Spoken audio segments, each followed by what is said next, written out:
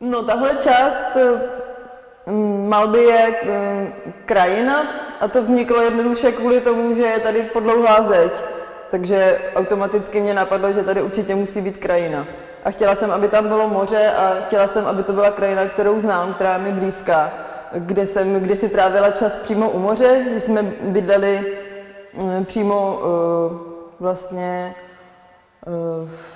jako ve skále, takže jsem mohla pozorovat noc a den, jak se prostě střídá měsíc a slunce a pozorovat moře a vlastně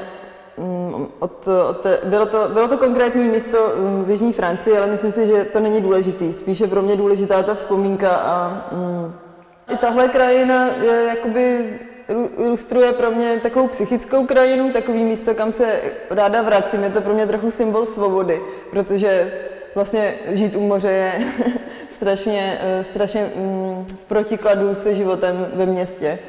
A tohle jsou střepy na ty protější skyně a to jsou taky takový jako, vlastně mají to být asi rozbitý vzpomínky, ale já jsem nad tím takhle nepřemýšlela. Mně se prostě líbila ta kompozice vizuálně, mě prostě přitahovalo to rozbitý sklo.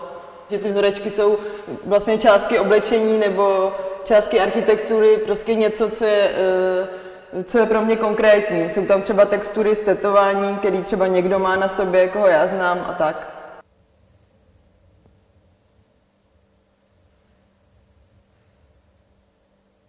Tahle instalace na zdi vznikla na základě mojí spolupráce s kurátorem Jirkou Havíčkem, když jsme chtěli dostat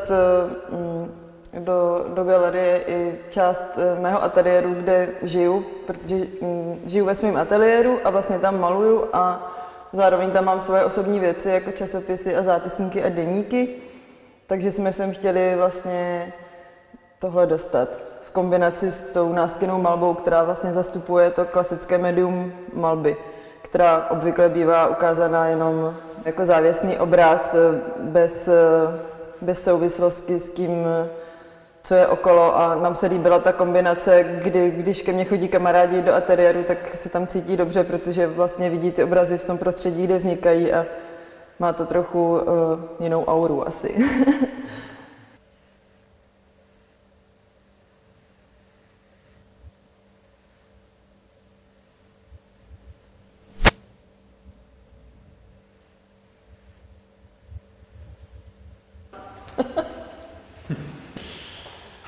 Je tam napsáno, s volaným číslem se nelze spojit, please try again later.